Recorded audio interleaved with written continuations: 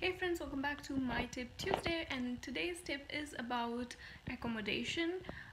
Which accommodation you should go for, Studentenwerk apartments or a private apartment? Now, many of you have asked these questions, and I would suggest you to go with Studentenwerk apartment because the chance of getting cheated are lesser because it's a student organization. It helps students to have accommodation, and if you go for a private accommodation, there are apps like Vegigazook. There are some websites that I have shared on my channel. You can go through them.